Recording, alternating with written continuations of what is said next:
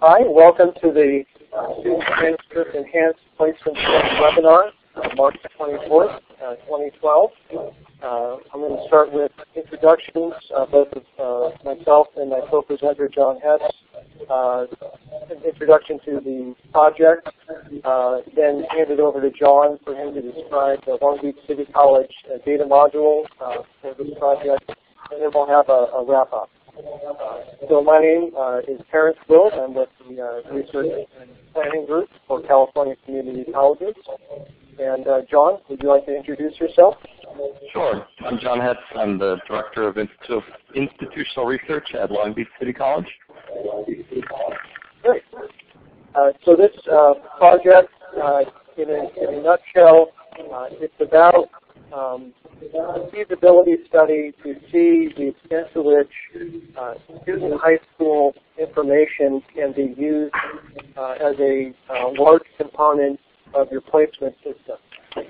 The idea is that the information from high school transcripts, their grades and their CST scores from prior studies sufficiently predictive of future college success to suggest that they could be used as a very key component of your placement system for recent high school graduates. Some of the prior work on this was done using the CalPass longitudinal data system, where Craig Hayward, who's on the line from Cabrillo, and myself and Eden Dahlstrom, we did a statewide study looking at the correlation between high school performance and college performance in their first English and math classes, including predictors of college readiness of high school students using those correlation techniques. And so that was based on there's a statewide CalPass study using the shared data between colleges and the high schools. There was a replication of that study at Chaffey College by Keith Wirtz and Jim Philpott. And then there was another, what I would term the most exciting replication of that at a local level by Long Beach City College, where it was also followed up by significant policy shifts in their placement processes that John will be describing in more detail. And so this project is to help coordinate all of our activities. You all have been invited to replicate John and his crew's analysis on the relationship between your high school information and college performance to help inform refinements to your placement system to help students place appropriately, to get further into the curriculum right off the bat, to increase success rates and throughput rates to transfer and graduation. This is very much a grassroots, user-driven project. There's not a lot of external funding for this. My role is to help coordinate these activities, be available for questions either about the CalPass data or the project timelines, and then John and his crew are providing a lot of technical support on the implementation of the module to do your data downloads and to do the analysis. What we're asking the participants to provide back in return are your SPSS outputs from your findings so that we can aggregate them and do a meta-analysis, again, keeping in confidence your college names and also protecting student privacy. And in addition, asking you to respond to one, probably more likely two implementation surveys over the course of the next year to address the impact of your findings and what policy shifts there have been and changes to student placement and progress. So before I hand it over to John, let me just, and I know I've been communicating with a lot of you already about the CalPass downloads, and we'll work in the CalPass team to help you all be able to get your data. Are there any questions about the structure right now before I hand it over to John for his component? And again, you can use either the chat box that I'll be monitoring, or you can raise your hand virtually or unmute. Okay. So with that, what I'm going to do is I'm going to stop. You're going to see the screen flicker a little bit. I'm going to stop sharing my screen, and John, I'm going to hand the controls over to you. Okay. Hello, everyone. I hope all of you are having a great week prior to Memorial Day. We're very excited. We just had graduation yesterday, and so everyone gets to take a breath. What I'm going to try and do today is walk you through why we undertook this project, what we found, and the tool that our research analyst, Andrew Flynn-Mayor, built so that everyone can do the same project as us in a fraction of the time.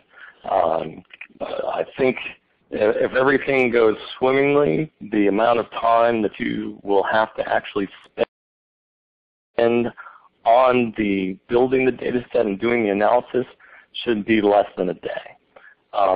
Now, if things don't go swimmingly, or there's very specific things that are relevant to your institution, it might take longer. And on the back end, it will certainly take longer. That is, once you've done this, I think you'll find that you will end up with an incredibly rich data set that you will continue to want to use and understand and build out into other aspects of your institution. So let me just kind of walk you through why we undertook the project, what we're seeing so far for what we're anticipating for fall 2012, and then I'll walk you through the tool a little bit. A lot of this is built into the was built into the presentation that's already available at the RP website. It's based on the presentation that Andrew did at the RP conference in April. So I'll probably go slightly quickly because I assume some of you have seen it, some of you have read it already. If there are at any point questions that you have, just throw up your hand by clicking on that little hand button. We'll try and watch that, and or just unmute and say, "Hey, stop! I don't understand." Or you can just say, "Hey, stop! You confused me." If you would prefer to put the blame on me, that's fine. Okay, so why did we start? What made us look at this project? We've been planning essentially a large first-year experience for our largest institutional partner, our largest K-12 partner, for about 2 years.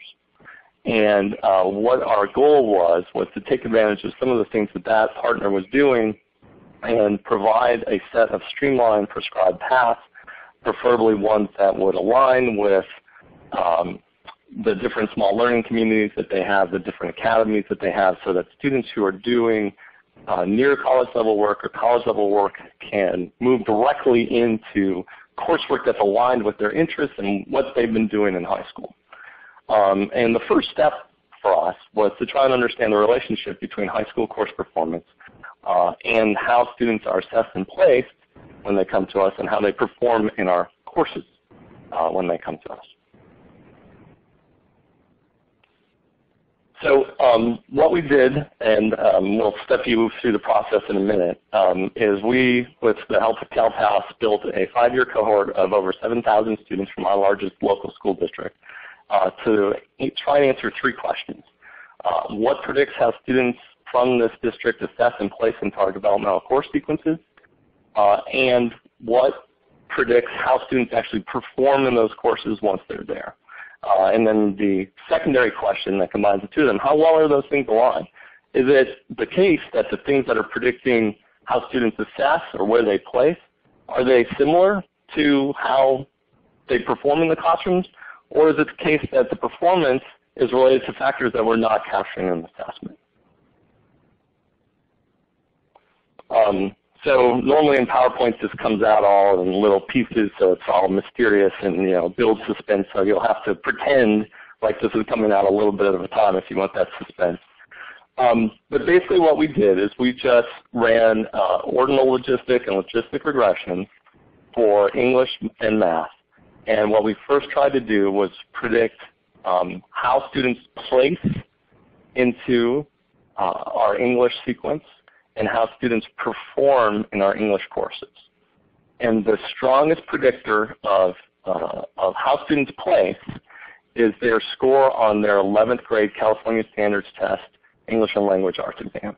They don't take it in 12th grade, it's their 11th grade CST, and it's very highly correlated with their performance on our standardized assessment. Their grade in 12th grade has no relationship to their placement. Their overall GPA has a moderate relationship. But what you can see is that when you look at how they perform in the courses, right, and we take into account course difficulty, how they performed on that standardized assessment had virtually no relationship with how they performed in the course. How they perform in English is largely a function of how they did in English in high school and their overall GPA, much better predictors. The pattern for math is slightly different, but on the whole generally similar. A couple of other variables come into play. Again, one of the biggest predictors of how they place in our developmental coursework in math is their performance on their last Math California Standards Test.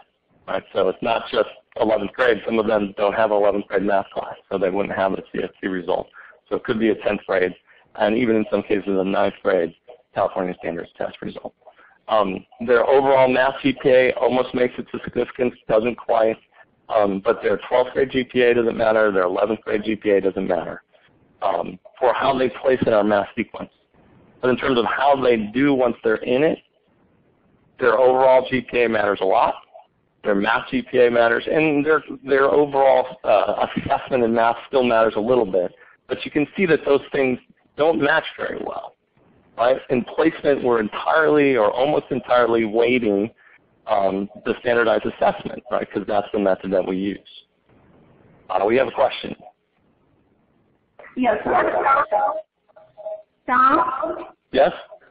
This is Cindy from Fresno City College. I have one question about the data. The GPA, you have an X there. Does that mean that's significant, right? Right. So that's the X's. If you look at the bottom, those P's are significant in far beyond what we can tell. So it's P less than 1 times 10 to the minus 10. Okay. That should be like a 4 star, right? Well, it's more than 4 stars, right? It's like 8 stars. And actually some of those, not on this one, but on this one, if I recall correctly, this one right here, that one is actually P is less than 1 times 10 to the minus 104. This one, that's a significant. Yeah, so they're very significant. Okay, all right, thank you. Sure. Okay. Right, so what we have is a system that's not very well aligned. Right? We have a system where the assessment mechanism at our college very strongly weights a standardized assessment, which doesn't seem very related to how students actually perform in the classroom. It is related, right? It's not that it's not related, and in the absence of other information, it's still useful. But when you have other information, right, it pales in comparison. So what has that meant for us? So what that's meant is after a great deal of institutional discussion, we came up with 2 different pilots for a small cohort, depending on your definition, a small cohort or a large cohort, roughly in the neighborhood of 1,200 to 1,400 students coming from this district in fall 2012. We are going to have pilot placements available in English and math. So for English, what the English department decided on was that any student who receives an A or B in English in their senior year, and as long as it's not a remedial English course, they will be eligible for English 1. I'll come back to that in a little bit, but this is what the results of that lead to. The other thing that it led to is because we're getting data from the high school now directly, it allows us to understand where students will be placed as a consequence of their AP results. So we also have some students that will place higher in English 1 automatically in the fall. But so the red bars, right, is our traditional assessment system. This is what would have happened for these roughly 1,400 students if they we're assessed and placed our typical way. We get about 170, that's roughly 12% of our population would assess in English 1. Somewhere in the neighborhood of 30 to 40% would assess into 1 level below. We don't assess anyone into 2 levels below. And then everyone else, right, would assess into 3 levels below. We have some students that are still pending. That means they have essays that haven't been read yet, that kind of thing. But what happens is when we recognize the potential utility of their senior year English, things change dramatically, right? And the first thing that you can see, or the thing that should be obvious, is we go from about 12% of students who are going to be eligible for English 1 to just under 50% of students will be eligible for English 1. And the other thing that's nice about this is part of our pilot is, in addition to having access to this, all of these students are getting prescriptive placement in the fall. So not only will all of these students be eligible for English 1, all of these students will be taking English 1 in the fall. For math, it's not quite the same, but it's similar. So again, the red is our typical pattern. We don't have very many students that place at the transfer level. We have more at intermediate algebra, and most of our students who come through the math placement come through in algebra. A fair amount in pre-algebra and a fair amount in arithmetic or lower. The math, let's see, how do we confirm their high school grades? I will come back to that. That's an excellent question. I will come back to that near the end. But for right now, I'm going to just keep going, and Brian, if I forget, don't let me, and I'll come back to it later. So for math, the way the pilot is going to work is there are 2 parts. If they have an A or B in any course, they will be allowed to be eligible for the next course up in the sequence. So if you have an A or B in algebra in high school, or an A or B in geometry in high school, you will be allowed to take intermediate algebra if you choose. Additionally, there's a much more complicated model that the math department developed with our help that allows any student whose probability of succeeding in a particular course is as high or higher than the average success rate in that course, they will also be allowed to take the course.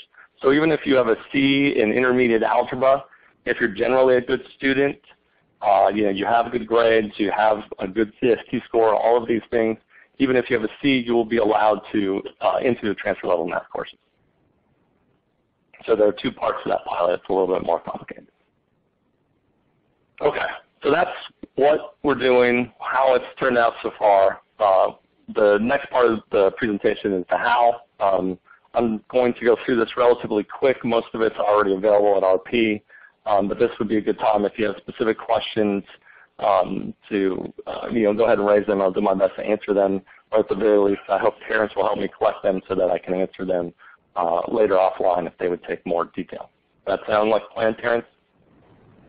That does. In fact, I guess I will. I'll ask the first question, actually. The very first question there was also a similar project at Grossmont Cuyamaca where they had students be placed into English courses based on their high school information as well. And they did that for a couple of years. And I think Leif is on the call, and maybe Leif could also help talk about how they were able to get the information on the high school transcript information as it's self-reported by students, that they set up a local electronic transfer, and see how that compares and contrasts with what you did at LBCC. Okay. Well, I mean, we can jump to that now. That's fine.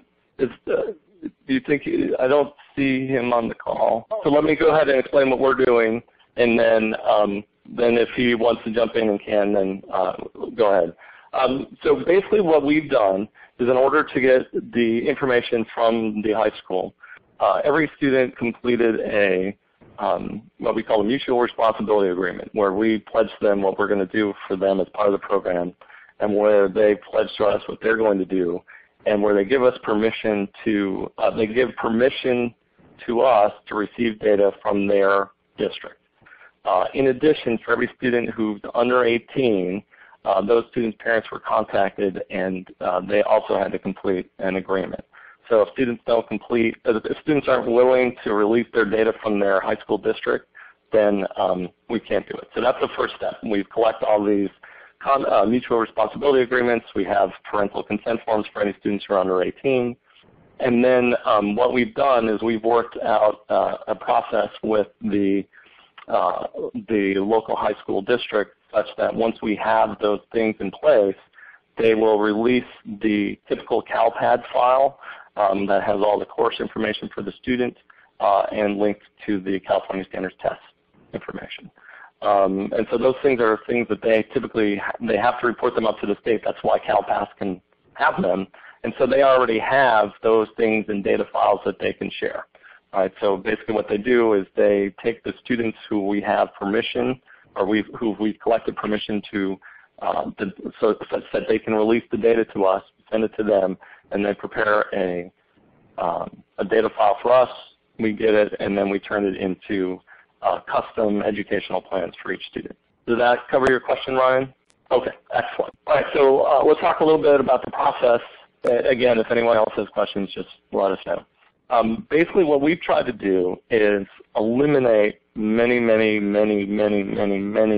the steps and headaches that we went through, the trial and error, to build this data set. Right? So we originally got the data from CalPAS last April. We started working on it late over the summer, and it took us a couple of months to kind of get through to the process of understanding what we wanted to do with it, understanding what was in it, working through all the little ins and outs of how to do the analyses. You're perfectly, all of that opportunity exists for you. You can do all of those same things. What we've tried to do is distill it down to the things that if you wanted to do it as quickly as possible in an efficient and effective way, to streamline as much of it for you as we can. So the way the tool is set up, there's a couple of things that you do need to have available at your institution. You need to have Microsoft Access, and you need to have SPSS. If you do not have SPSS, you can obviously do the analyses in R or SAS, but we've written all the statistical syntax involved for SPSS. So you'd have to have someone at your institution who knows R or SAS or Stata to rewrite the syntax. That shouldn't be hard, but we don't have that expertise. And the other thing that you need is you need at least some K-12 partners with active data sharing agreements as part of CalPAS. And I think Terrence, as he was talking to all of you as this process was set up, made sure that there was at least some of those in place. One thing you don't need to do this project, but I think would be useful if you want to turn it into action, is to think about the K-12 districts with which your college or district has the strongest relationship. Because there will be a lot of work that has to occur across the two institutions to make sure that this can happen successfully. So we spent a lot of time on the phone back and forth with them about how we can provide the contract to them, how we can develop the contracts, how to communicate to their students the change in our assessment. It's an ongoing conversation at a lot of levels. So the stronger the relationship you have with your K-12 partner, the more likely you'll be able to implement it on the back end. Now, you can still do the research, and I think one of the things the research can help with is to help build a stronger relationship. Right? If you do the research and say, if we can work together, look what we can accomplish for your students that might be very different from what we're doing now. Okay, so there's some key steps. I'll just introduce the tool very briefly, how to put it on your hard drive. I think probably most of you may have started with that. How to acquire the CalPAS data if you haven't. There's really only, let me keep going. So step 2 will be just managing the data and access, getting access to basically take in all the files from CalPAS and create usable databases that SPSS can work with. And then all you're going to do is get into SPSS and make some very specific changes in the syntax that match your local institution, and then run the syntax. The two parts where you will have the most work, that will take the most time, and it's not a lot of time, but it will take the most time, is the underlying parts. So one thing that you'll have to do is, because the data sets will be named differently for every institution when they come in, you'll have to rename the data sets. Right? So each of the CalPAS data sets will all have a name, and you'll just have to name it in a standardized way. we've provided as part of the tool both instructions and an example of how all those files would be named. As long as you match it, then all of those files will be used and created or turned into data. The last, probably the most difficult step, and it's not difficult because it's hard, it's difficult because it's one of those things as researchers that you run into that you just have to make sure to do right to get things to work, but it doesn't take much thought, and so it's very easy to make simple mistakes. So because courses are named differently everywhere, right? So how you name your English courses and your math courses are different than how we name ours, and how your local school district names their English and math courses and all of their courses is different. So what that will take is for you to go into the syntax and actually know the names of the courses at the different places. Right, at your local district partner, at your school. Hopefully you can figure out the names of the courses at your school. But for your district partner, that's going to take some work. Right? So it's going to take a little bit of exploring their website, talking to the partner about the names, some actual exploration of the data that you get out. So one of the things that we found useful was just to do frequency counts on the course names. So we got a sense of what the different course names in the data set were as a starting point. Key thing to watch out for there, we didn't have as much problem with our institutional names, but at the high school level, names change, right? And it's not just the name. The course name may be the same, but in one year they may add a hyphen or a slash or omit a space or abbreviate it. So you just got to watch for possible course name changes over time. But everything else, most of that doesn't involve any work at all other than clicking some buttons and in the case of CalPass waiting for the data to come back. So to use the tool, you just need to make sure to drop it in your C drive just drop it right on your local disk. Just use the same name. The tool relies on looking for it in that particular place. If you put it someplace else on a shared drive in your My Documents folder, it won't work. So you just need to make sure to put it on your local disk. At the C drive level. Right. One of the things we've done is we've tried to make sure to cover a lot of ground, a lot of questions that you might have, what you might encounter, the various information that you're going to generate, all of those things. And we try to create both an overall README, so you can see begin here. I always encourage that. And then we have additional information for each step. Right. So for the first step, how to get the data, how to manage the data, the second step, and how to use the SPSS to generate the final tables. Also realize that there are going to be typos in there, so please be gentle. We've done our best to provide this for everyone. So if you find typos, please don't send us scathing, why can't you spell these homonyms correctly? If you would like to tell us so that we can fix them, that would be great. But we've tried to do our best to build this out for you within our normal constraints. Can I just get a show of hands how many of you guys have already collected your data or asked for your data from CalPass? Okay, so not too many. All right, so let me go ahead and click your hands off. If looks like we have maybe 3 or 4. So let me go ahead and go through this. It's pretty straightforward, and Terrence can also speak to the ease of it. CalPass for us at every step of the process was amazing. So all you need to do is you log in at mycalpass.org. If you haven't already set that up, you need to talk to your CalPass administrator, whoever that is at your institution.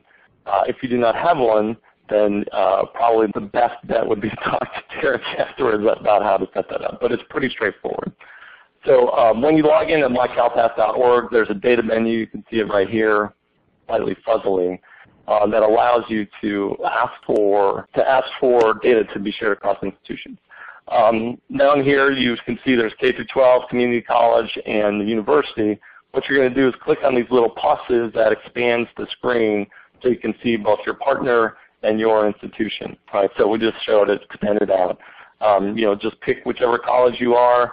I would recommend that when you do that, it's going to show you the years. I would pull all the years, or at least a large subset of recent years. One of the things to keep in mind is we're building longitudinal cohorts with this process. So if you want to understand the relationship of high school information to students' performance in their first year at your college, that means you need data from the first year of your college plus 2 to 3 at least years of data from their time in high school. So the more years that you go across, the more likely you are to get enough power to do that. So I would recommend selecting as many as you can. You don't, obviously ours goes all the way back to 1996. Our partners did not, so we went back as far as our partners' data went. Right, so this would be the K-12 breakout. One of the things that I would probably recommend is many of you may need to go through this process multiple times because you want to do it with more than one K through 12 district. I think probably the best way to do it would be to ask for those separately. Right? So if you don't want to, that's fine, but that way you'll get those files individually in a way that you can just go through this process in the same way each time. Otherwise, you'll just need to be much more careful about how you pull the files you get from CalPass as you set it up. For people that are going to do that, that's probably something that we might talk about at a later webinar or just have some discussions with them offline. One of the things you'll need to do is put in a data purpose. We just put something, right, so you can name it whatever you want. If you want to name it your cool community college placement research, feel free. Just something brief so they understand what you're up to. We just put this because that's what fit in the box. You can put a lot more there. So I would explain how you're participating in steps, and what you're trying to do is collect information that will help you predict performance in English and math at the college level from performance in English and math at high school level. And on the job training, I think it's fairly brief. You can exceed its capacity if you type in too long of something in the job name. And another question, should we do all partners? I would recommend, you're going in there, you're requesting a download, don't be shy. Grab, make your request as broad as possible the first time out. It's more efficient that way. It's one request, and then you don't have to go back if later you decide, oh, I really wish I had this other tool. That's easy enough. Okay. The one caveat I would say to that, that makes practical sense. But you'll just need to be very careful when you get all these data files back. You're going to get a lot of data files. And right now, you will only be able to, right now we've set up the tool so that all you do is you pull them all in. Right? So you'll have to use some discretion about which of your partners' data you pull in to run the tool against. Because right now, the way the tool works is it's assuming a single district. And you can run it again and stack those results. Or if you prefer, you can rewrite the syntax internally to take into account the fact that there might be different colleges. But right now, we haven't designed the tool to automatically stack the results. Does that make sense? Hopefully that makes sense to everyone. So it's perfectly okay to grab all the data at once. That makes sense. But that just means that when you go to run the Access tool, you're going to want to just pull in the data for a single district at a time. Right? Or you're going to have to rewrite the underlying syntax that Access is using. Oh, just one thing. Because you're building longitudinal cohorts, it's probably not a good idea to merge the files, right? You have to remember you're pulling data, a whole variety of different things, and then putting it back together. If it's put together beforehand, we're not sure how that's going to work. And one thing we do know is it won't work with the tool the way we have it set up. So leave that not clicked. Let's see, if we download multiple districts, can you split the file out afterward? Yes. So what you'll see is when the data comes back, and so you can see here we requested this data in April. You'll just get a whole set of data files that will identify the institution. Right? One of these will be your institution, and one of these will be, this is the partner institution, and then the other one will be identified as the high school information. And so they'll have the year, the academic year, and which file it is.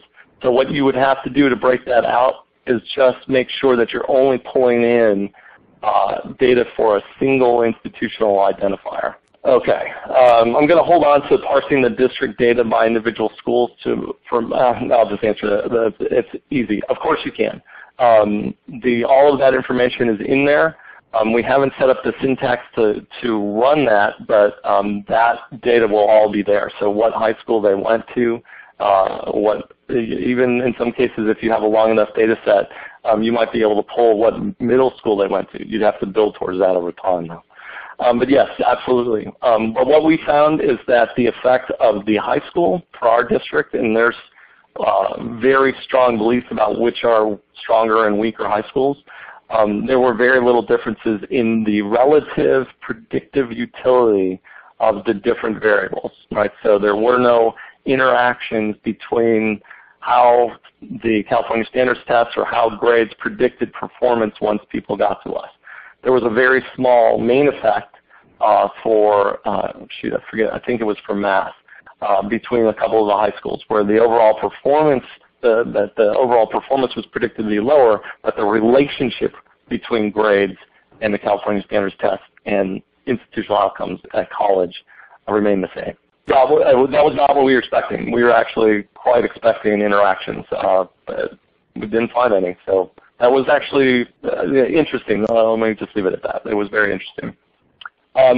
So what you're going to get out is a set of files, a large set of files. So our set of files was roughly 2.4 gigabytes in total.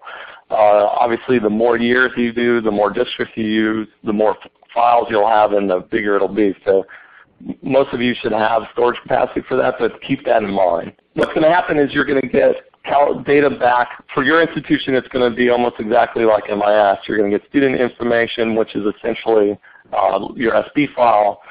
You're going to get course information, which is essentially your SX file, and award information, which is basically your SP file.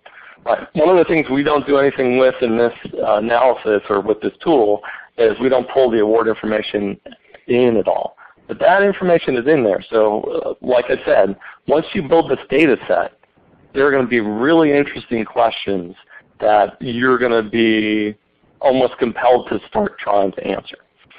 For your participating K-12 districts, what you'll get is student information, all their course information, award information, their CST scores, the demographics they give when they take the CST, the CASI scores, the CASI demographics. The other thing that's also in there because of it's in the CST demographics is their results on the early assessment program. So you can see their EAP flags as well. And you can see the full data element dictionaries at CalPass. So they describe what all the data are. What it won't do is it won't tell you what the individual course names are. You'll have to work with your local districts to find that out. All right. John, a note on that part. That there's also, for the K-12, there's a field called Course ID, and that contains what they call the CBEDS code, which is an acronym. And that CBEDS code is kind of like a TOPS code, and it will identify the discipline of a course and can provide some additional detail. For example, it can differentiate between an elementary algebra and intermediate algebra class. I've got some SPSS scripts for helping with that. I'm going to upload those to the Google site that we've set up for this project, or I can also send that individually via email. I don't think the tool is set up right now to work with the CBEDS codes necessarily, and there's data quality issues. Most K-12s now are pretty good about the CBEDS codes, but you know how it goes. Always good to double check. And the course titles are also helpful to know the course titles at your feeder high schools anyway in English and math, because even within a CBEDS category that identifies the math course as elementary algebra, you have different flavors of elementary algebra or intermediate algebra, for example. And John, you probably found that quite a bit while you were doing this project. Yeah, absolutely. So there are at least 6 different flavors of algebra at our partner. So they have regular algebra. They've got the algebra for students who struggled in regular algebra. And there's just a whole variety of different, like there's a shortened version of algebra. So there's a whole lot of things. in those types of issues. For us, when Terrence first told me about that code, which we missed, and it doesn't work for us because we don't have our district doesn't fill that in at all. They just basically use 2 different other codes for all of their courses. So for us, it didn't make sense to use it at all, unfortunately. This is just what the raw CalPass data looks like. In step 1, we help you walk through at the end what you need to name it, right? So this tells you, for us, this is our identifier, this is the year, it's the student file. And so what we did is for the college, right, we put college in there. For the student file, we put that in there, and then for the year. And so we've created a file that tells you all the different nomenclature that you need to use in order to create the files that the tool can read. Okay. So that's maybe half an hour, and you just have to be careful, but it's not very hard. All right, so then you're just going to take all your data and rename it to things that the tool knows how to use and find. And then for Access, all you're going to do is you're going to open up the Access database, and it's really simple. All you need to do is work through it 1 click at a time. So you just import the college files, student files, course files, student files, the CST files, the demo files. That's it. And then once that's done, it may take some time. Access will get potentially wonky as you start to build this because you're using lots of data. You create the queries that are basically going to pull and link all these files together, and then you're going to export these into different data sets that then SPSS can use. Right? And so all you need to do is just click one at a time and wait. Click and wait, click one at a time at each time, wait each time. So it's set up to be as straightforward as possible. Now there's going to be lots of missing data, so one of the things that we did do is we suppressed the error messages, otherwise there would be lost. This is designed for best possible world kind of things, right? So if you have, for example, we have a set of, looks like Rick is missing course information. If they don't have course information, if they don't have their course files, you can still run this, but what will happen is all that course information will be missing, right? So you won't be able to actually link any of their high school course performance to their college performance. This would still run. You would just end up with this particular step wouldn't pull anything in. That would still allow you some information, right? There's still some fair amount of information in these files about students' prior information, but it's pretty straightforward and probably not going to be as useful as getting their actual course information. Microsoft Access 2010 should be fine, right? You're just going to walk through the steps. Okay. Just kind of a word on choosing variables. What we've chosen is just what works best for us. We tried to take the things that made the most sense and put them in there. There may be other things, right? You may be able to pull other things into the process over time. You are more than welcome to do that, right? And there's lots of very interesting things that you can do, for sure. It's just kind of a caveat emptor kind of situation. Once you do that, I would just do that at the back end in SPSS. We have about 2,500 students arriving over 5 years, and what we just looked at is their CST scores in English and Math, their grades in English and Math, their A through G course enrollments because they're supposed to be more rigorous, their GPA without English or their GPA without Math, and then their senior year English course or their last Math course. So at the SPSS step, this is probably the hardest step, right? Because at each of these, you can see there's a number of different READMEs here. I would go through those. I would recommend going through those in order because each one of those tells you what you need to do to take your local information and make it usable. So because all the courses are named differently, you've got to basically pull those things in SPSS so that SPSS knows where to look for the AP English course or knows where to look for intermediate algebra. And so what we try to do is highlight every step of this process for you. There's 15 different places where you need to, 15 different sets of things that you need to kind of intervene to change. And most of them all just have to do with knowing information about your partner districts. John, could you take a moment to just mention where the files are available? We have I guess I can do it now. On the RP Group website, we've got a project page set up for the STEPS project is what we're calling it.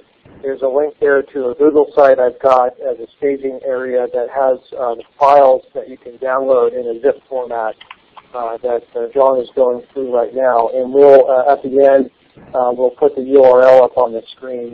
You can also email either myself or John, and we can email you back a link as well. Back to you, John. Okay. So basically what you'll see when you go into these READMEs is it'll just tell you, and we've created bookmarks within the SPS syntax, so you can just jump to each one. All right, so here what you see is, oops, I lost my laser pointer. All right, here you can see you're going to need to change the variable, which is the high school course number. You're going to have to find the PE range, because one of the things that we did is we just took out PE courses from the GPA calculations. Right? You're going to want to find the range of courses that refer to English, the range of courses that refer to math. So for us, we were able to find those and put those in. You just need to be able to find them for your institution. And again, this might be something that you just use the file associated with that guide to do a frequency analysis and see which are the course names or which are the course numbers, sort them by number, find out which ones are English and not, and PE and math, etc. But hopefully you'll have a good partner that they can help provide that information as well. And so you could see what we did is we tried to create bookmarks so that you can stepwise through the associated SPSS syntax file and go straight to the points where you need to make changes. When you get to the final analysis, it's pretty straightforward. You're just going to basically click on it and run the entire file. What it's going to do is it's going to take all those changes you've made, pull them all in, match them all for you, and then create one big data set that's just going to be amazing. And all we've designed is a couple of simple analyses for you. There's going to be a ton of really amazing things you can look at, but this is a great starter point. So what we've done is we've provided you with an ordinal logistic regression and a logistic regression. The first one just simply is going to try and understand what things predict placement in the different levels of English at your college, and it's going to use high school information, their CSTs, their GPAs, their their GPA without English, their grades in 11th and 12th grade English, and their A through G total units. You'll get very cool things, hopefully. I'm hoping. They've definitely been very cool for us. So what you'll get is you'll get something like this. You'll get a number of additional tables, but the key thing is the parameter estimates. The first thing you'll see here is that it's predicting it's harder to get into certain levels of English, right? So few, that's good, right? It's harder, uses our lowest level of English as the comparison, so getting into the middle one takes slightly more higher results down here, and getting into English 1 requires a great deal of additional benefit along the way, a great deal of additional indication that you're prepared, essentially. So that's good. But one of the things that you can see right away, let's see how I have this stepped out.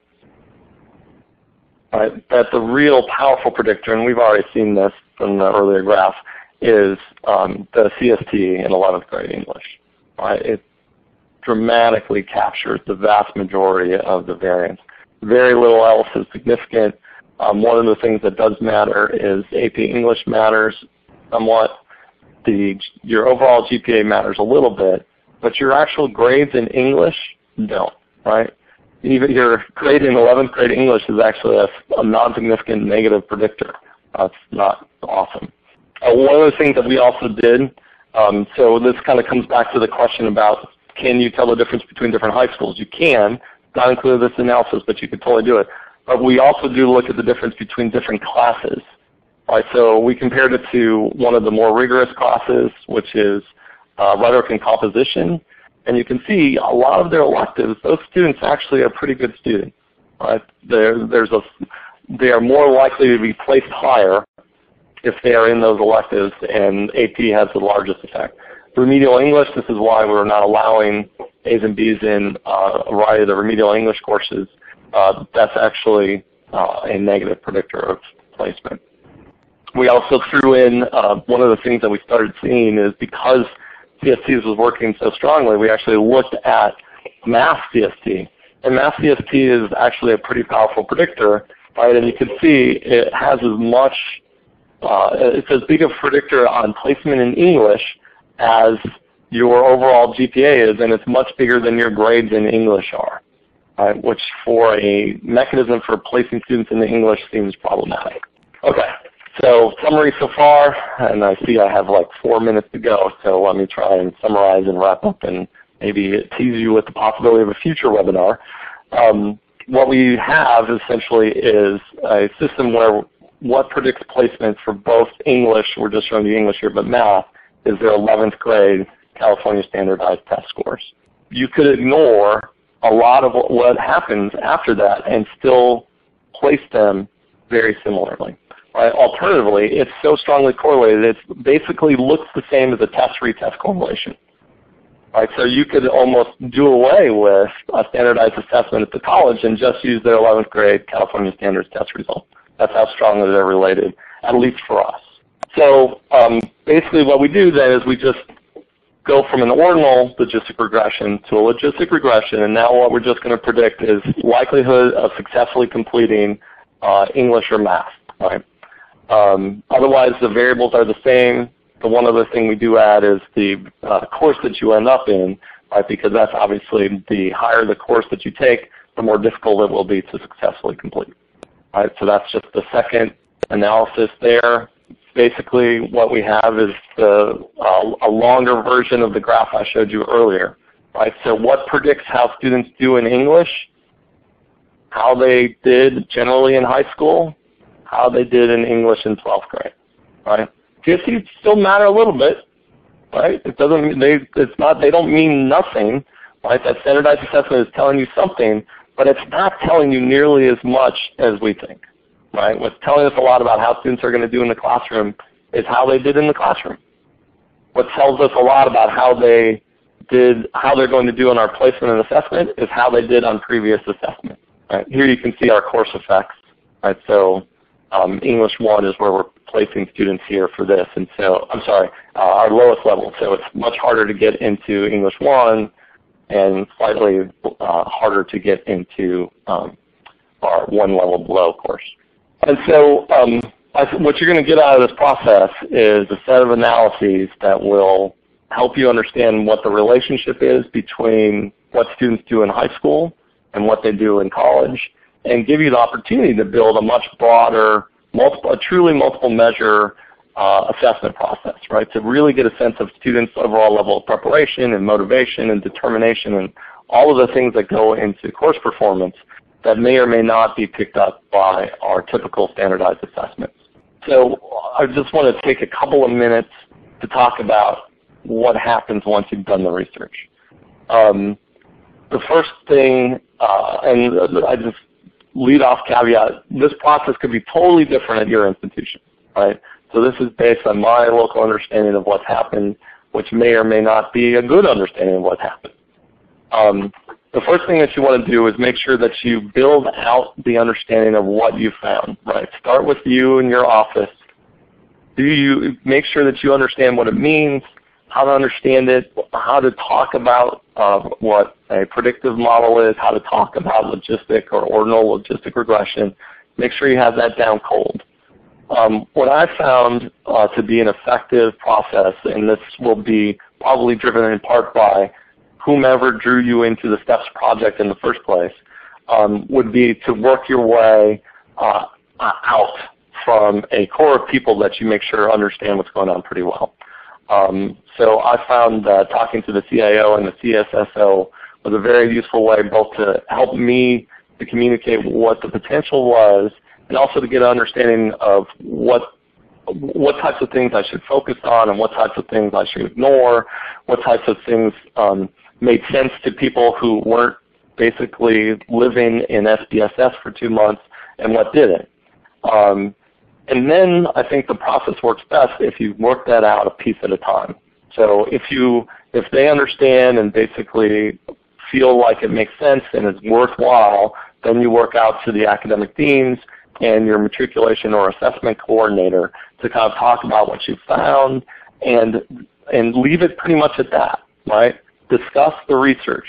Don't talk about what necessarily you should do as a consequence of it right away, but discuss what you found. What does this mean? Help them work through, how do I understand what this tells me about the students that are coming to our college? How does this help me understand how we might improve assessment and placement? And then as you gain support, then you can bring those people at each step to additional meetings. So, and that helps because they already know some of the information. They will provide contextual information that makes sense to them and their constituents. So you work your way out to larger and larger groups. You convince a small set of people initially, and then you work with them to talk to other people, right? And you essentially build momentum around the idea over time. I think that works best. In other cases, depending on your institution, it may not. I have a dash line here because one of the things, so this was the process that we went through essentially to share the research with the math and English departments, right, and to the entire institution. But now, right, we're in the process of implementing it. And so it's really important to communicate what's happening, what the pilot means, how that's going to change things for our students, to the people that are the students, to other department heads and other faculty and staff who are going to be having those students in other classes. Craig, your question, yes. So to recap, the data that you request from CalFAS is all the data for all available years for at least one of your major feeder districts and all of your college files for the same years. Yes, that's the easiest way to do it.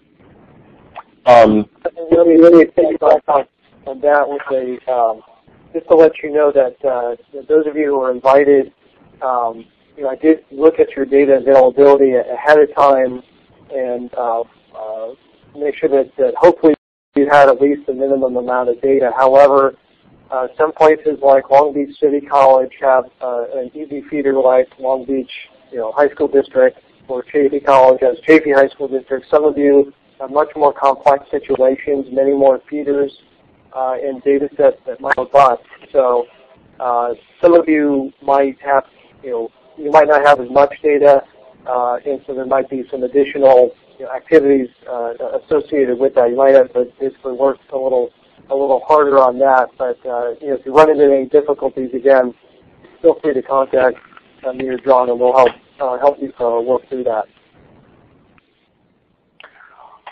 Yeah, absolutely. I mean, whatever we can do to help. Just the impact of this for our campus has been so enormously positive. We just want to help anyone else have that opportunity. One of the things to keep in mind, I know I forget this all the time, it's really important to know your audience. So one of the meetings I went into later in this process, I went through some things very quickly that I shouldn't have. And it turned out that I did not make certain that people understood what the difference between a correlation coefficient was and the level of statistical significance that lets you know whether or not it's meaningful. And so I made some assumptions about a degree of statistical sophistication that wasn't necessarily there. And so you just have to be prepared for that. I pulled this from a previous life when I was an instructor in psychology to try and explain what I'm aiming for in this. When you're trying to influence, to share information with other people, the number of people that are engaging in the influence tends to increase the amount of influence that you have. So if you go as one person to a department, right, without other people that also understand, it makes it much harder. Your influence is diffused across all these targets. So the more sources that you have, the more influence you can have, the more opportunity you have for the information that you've learned to change people's minds. Right? The strength of the influence matters for you as people in institutional research or institutional effectiveness. Your influence mostly comes from informational power. You know things that other people haven't found out yet, and expertise power, right? That you understand what this means. The more other sources of power that you can generate, both through your own behavior and through convincing other people, reference power, if people would like to listen to you because you're a nice person, you're generally outgoing. Legitimate power is power that comes from social reward. Very few of us in our roles have reward or coercion power. That's the ability to give good things and the ability to give bad things. The other thing to highlight is immediacy is important. One of the things I've found is that when I've tried to talk to people about this over the phone, when I've tried to talk to, go back and forth via email, it's very easy for people to not understand and for everything to be lost or misinterpreted. You've got to go out to the departments. You've got to go out to the people. You've got to go to them. That's when you're going to get attention. That's when you're going to be able to address questions. And then pay attention to the number of targets that you have at one time. Right? The more people that have not been exposed to it in the room, the harder it will be to explain what you're hoping to explain. So attend to your role and your audience. One of the things that I try very hard to do is inform, explain, simplify, and distill. Be prepared to respond to questions. Be available. So I've gone to many, many departmental meetings, many sub-departmental meetings, and keep in mind that simple explanations are going to work better. Right? So for me, when I try and explain predictive modeling, I usually try and talk to them about things like the weather. Right? Everyone understands you could understand the weather by looking outside, but that might not tell you as much about the weather you might like. So you rely on people with expertise to develop predictive models of what the weather is going to be like 4 hours from now so you can plan, or tomorrow so that you can plan. That's just predictive modeling. Right? It's doing the same thing as we're doing here. Another thing that I found works is just talk about essentially what I'm doing is I'm taking all this information and combining it into one score. People seem to understand that. Right? So I'm adding this all up, and they all have different weights to tell me how it best predicts the outcome we're looking at here. Right? In a very simplistic way, that's kind of what's happening in regression. But in a way, and so then what you say is, but we're doing it in a way so we can see each one's contribution. That seems to be something that works well for people who otherwise don't understand regression very well or predictive analytics. For me, I think the thing that was very revealing, and as a long-time educator myself, really kind of resonated, there's a very simple explanation of the basic effect that we saw. The best predictor of performance in the classroom is performance in the classroom, right? The best predictor of performance on standardized tests is performance on standardized tests, right? That helps people understand that this is not some really challenging, difficult, all that stuff is true, but at the heart of it is a very simple idea. That if you want to understand how students are going to do in the classrooms at your college, the most relevant information you have is how they did in similar classroom contexts before college. If you want to understand how students are going to do on a standardized test in a couple of hours, well, a good predictor of that is how they did on a very similar standardized test in the past. The other thing I found very effective was to make sure to touch upon what most people recognize is not working now. So everyone understands the point of assessment and placement, that what we're trying to do with assessment is place students in their zone of proximal development, right, where the appropriate level of challenge is meeting the level of skill that they have. That's where the most learning happens. And what people feel, right, is they have a system right now where students are getting into courses that are too high for their level, right, and then are also frustrated by students that are obviously good students but are being placed too low. And one of the solutions to that generally has been, well, we really need to deal with the problem with students that are being too high, so let's increase the cut scores. Let's raise them up because we've got to keep those students that are struggling because they're being placed too high. We need to get them placed more appropriately. So obviously our cut scores are too low. But the problem is, it's not that the cut scores are too low. They're just not as strongly related to what you want performance as you would like.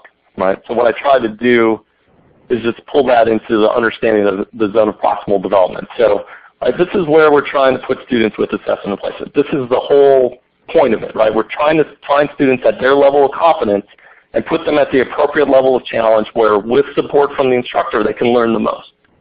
If we place them too high, right, this is where students are likely to fail. The challenge is too much for them. They're going to be anxious.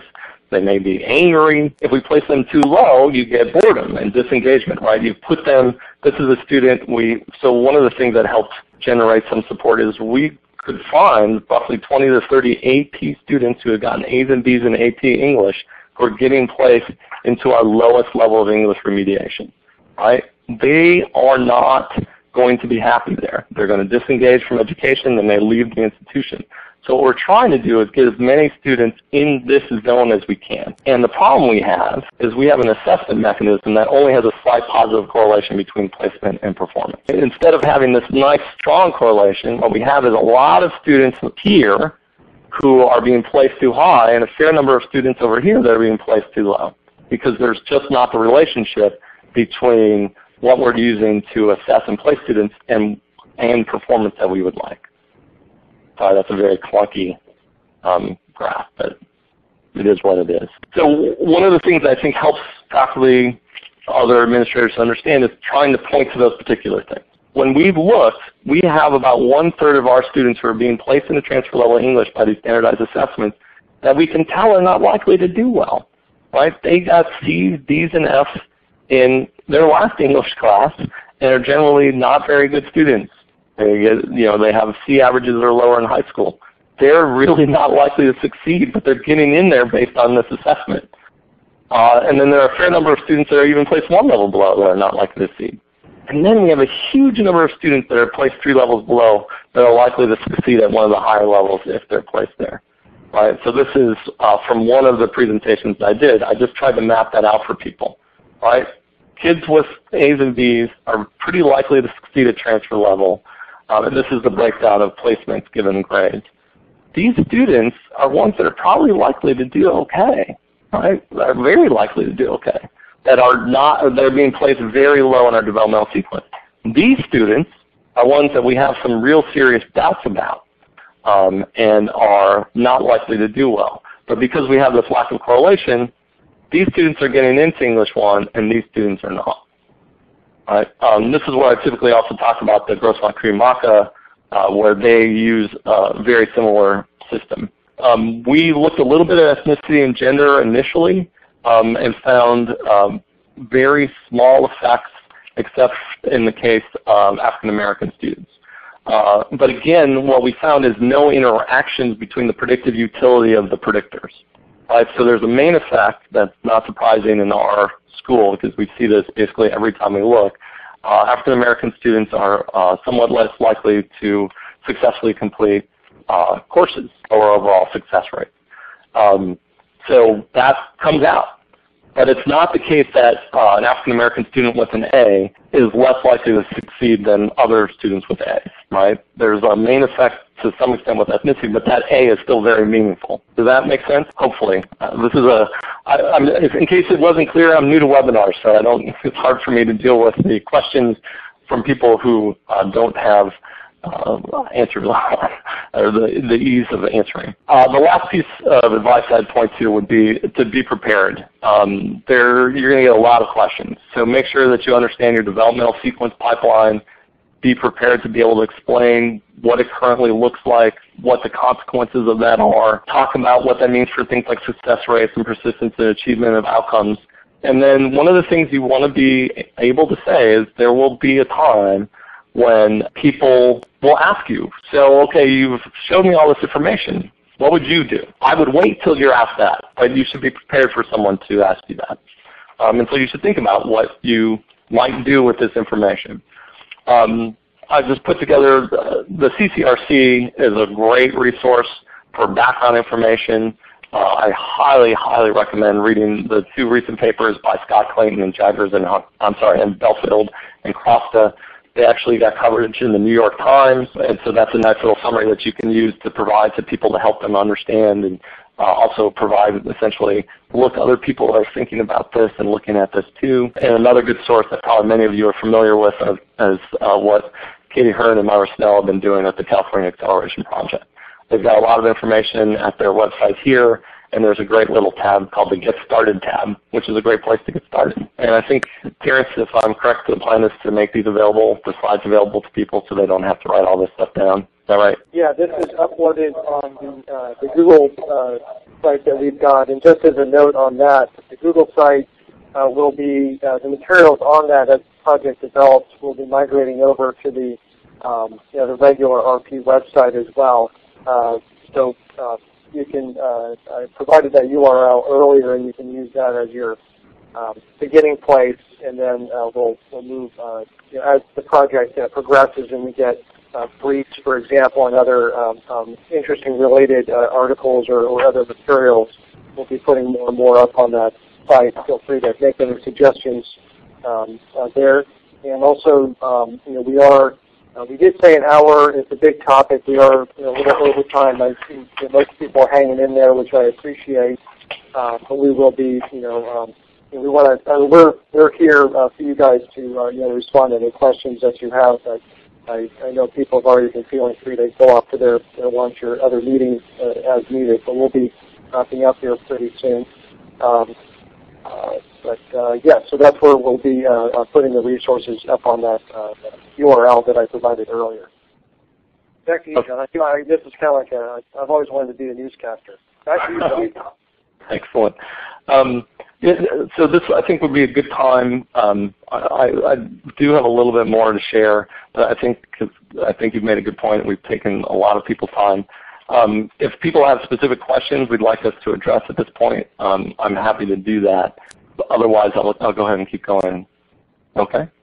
All right, I'll just go ahead and just try and quickly finish up. So the last thing that we built is something to help prepare you for what happens if they ask, well, what would you do now? And so one of the things that we've built into the tool at the end of the SPSS syntax is how to estimate the student's probability of successfully completing a course.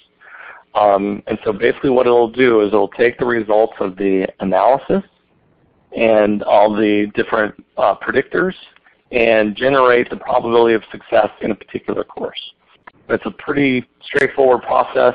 It's the last thing down here, placing students using the model. And all you're going to do is you're going to pull the coefficients from the different parts. You might even recognize some of these coefficients from the English model from before. You're just going to pull those in order to have SPSS compute the probability of successfully completing English based on these variables. So what it'll do is it creates this, highlights all the coefficients that you need, and it pulls for each student, right, the information that they have. What was their English, what was their GPA without English? What was their English grade in 12th grade? What was their 11th grade English? What was their CST? And it pulls that all in and weights it for your local model.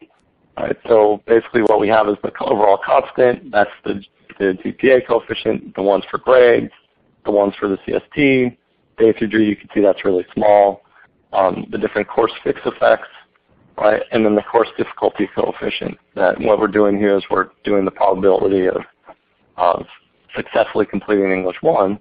And then for each student, then what that does is it's going to generate a probability, and then we provide one more thing, right? That is to allow you to set up placements based on that. What we have been using typically as something that everyone seems to resonate with is a probability of success that's equal to or greater to than the average success rate in that course. Right? So if you can show that these students are more likely to succeed than the average student in the course, everyone seems to be okay with the fact that they should be allowed to take the course. So you could put that in here if you like, right? What we did here is we just assumed 70%, any student who was likely to complete English 1 at a 70% or higher level, we, for this particular example, put into English 1.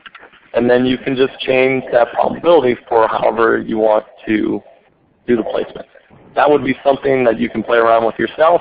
That will be something that you would use at the end of the process when you're working with the departments. But this is the process by which that you can take results of your analyses and generate placements. So to close, I think what I've tried to do is suggest that there are ways that by using high school information, you can give them more appropriate targeted access to their transfer level coursework.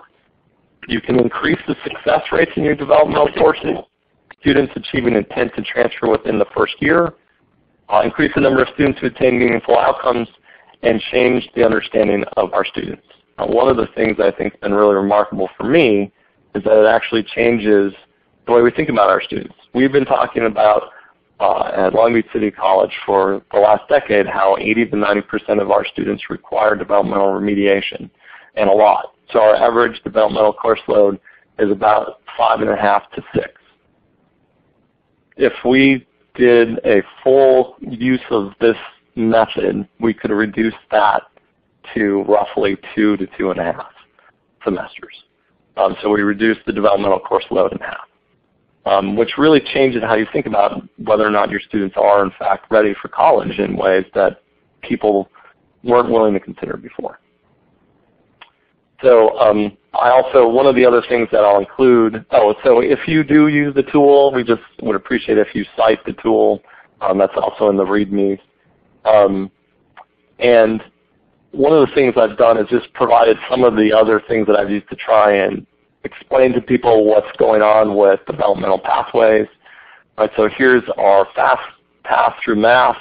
And we also have a slower path through math on just trying to demonstrate what that type of thing would look like, some graphs from other CCRCs. So that'll all be here for your use if you want to think about how you might include that in your, as you're communicating to people.